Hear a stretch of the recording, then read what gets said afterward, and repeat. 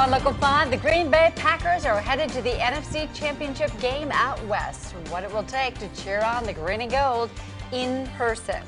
Good evening and thank you for joining us. I'm Erin Davison. And I'm Tom Zalaski. The Packers' victory yesterday means a shot at the NFC Championship game against the 49ers coming this weekend in California. Chris Schuler has more on what it might cost you for tickets and travel if you're thinking about heading west for the game.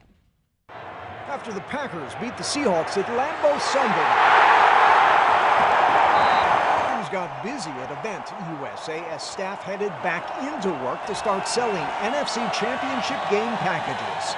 For those people that want to use their points or whatever other means to get to San Francisco, we offer a land package.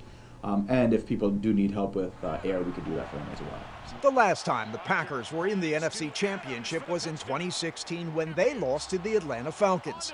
And to be once again one win away from the Super Bowl has fans excited. It's a good team and it's a very desirable destination, so we're happy about that. From game day tickets to packages that include both hotel and airfare, if you want it, you can find it, but the experts say don't wait too long. Ticket King says tickets at the 10-yard line are going for $950. Entry-level ticket prices are a bit more affordable. Right now you're looking, right around, somewhere between $450 and $500 to get in.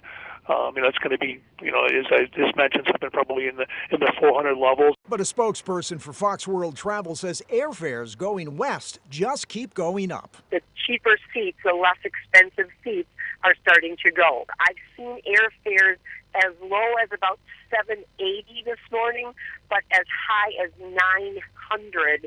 Meaning a package including airfare, hotel, and game ticket could run around $4,000 per person, prompting those in the travel industry to offer serious buyers this suggestion. I would jump on it and book things as soon as possible. Reporting in Green Bay, Chris Schuler, Local 5 News.